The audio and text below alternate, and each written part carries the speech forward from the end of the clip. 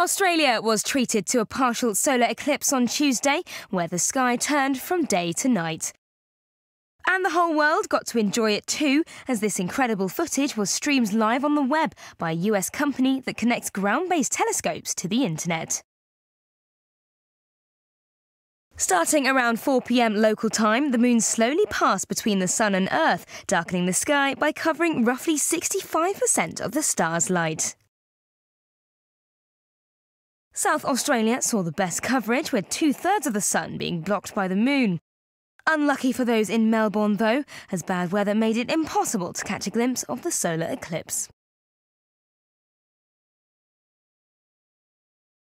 There was also an annular eclipse going on at the same time. This is when the moon only obscures part of the sun, leaving a ring of fire.